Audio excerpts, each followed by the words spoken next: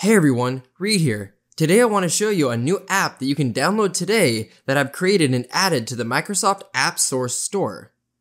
So if you take a look over here, this Microsoft site, if you just look for or Google Microsoft AppSource, you will find that there's a list of apps you can download for a lot of different Office products, including Power BI.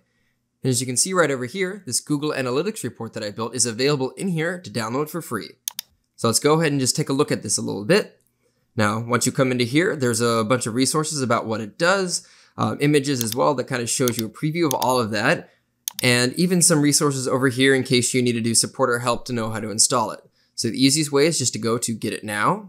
And the app does require some basic personal information, just the information that comes from your Microsoft Active Directory profile. That's the only thing that is required to be handed off essentially to get the app for free that you can install. So go ahead and just say that I give permission for Microsoft, hit continue.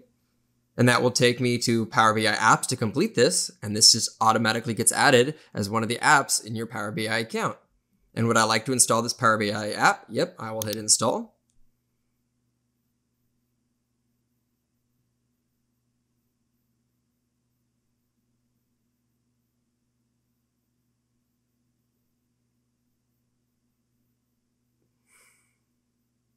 And there we go, my app is ready. If I go over here and select this, I get an option to explore the sample data. So that is data that is from my website at the moment, but you can also connect your own data. So let's just take a look at it. Just click Explore App, and we'll get 4 different pages that we can explore. So each one of these cards here at the top shows you the breakdown of page views, new versus returning site visitors, organic searches, all information related to your site statistics and anything else. Now there's a couple of cool features that I added as well. So you can actually change this number in here, that adjustable number down at the bottom. If I wanted that to be a 30-day rolling average, I can change that. That adjusts my chart. So I'm actually able to change that for the report itself.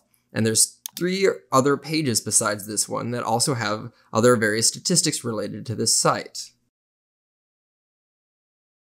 including one that breaks down the location of all the viewers that are coming to your site, plus the languages that they speak.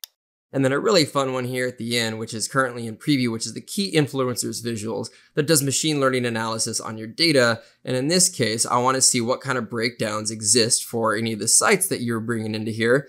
And then what is influencing the median site visit duration, which is, do they stay for over 5 minutes, 4 to 5?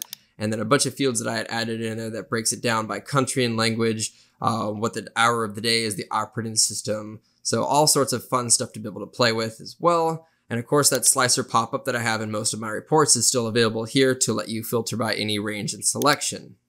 Now, if you want to add your own data, you can come up here to this little button and select Connect Your Data. And that's going to give you a pop-up right here. And it says View ID goes here. And there's a detailed instructions link that actually takes you to my site, which will walk you through exactly how to create that. So I'm going to go ahead and copy that and navigate to that site. And as you can see, that link takes you to an image that shows you where to get the View ID number. So all you have to do is take that number down here that you see, in this case, the 178 for my specific Google View site. And I just got this after I logged into Google Analytics. And we can take that and go ahead and plug that back into here. And all I have to do is either type or paste that number from my Google Analytics page right here. Go ahead and click Next. That will ask you what kind of authentication would you like and privacy level settings. So I'm just going to go ahead and say organizational for my case. Click Sign In. And that will provide a Google Analytics pop-up to ask you what account do you want to use. I'm going to select Allow and connect to it. And there we go. That will download the data, and now you can have that in your analytics report. In my case, the data is not going to change because it's the same data that was already in there as the test data, but now I'm allowed to refresh this. Now, this might take some time to download. It's about 35 to 40,000 rows a minute is what Google Analytics can push out with the API. So if you have a website with a lot of traffic, it might take 15 to 25 minutes to download the first time.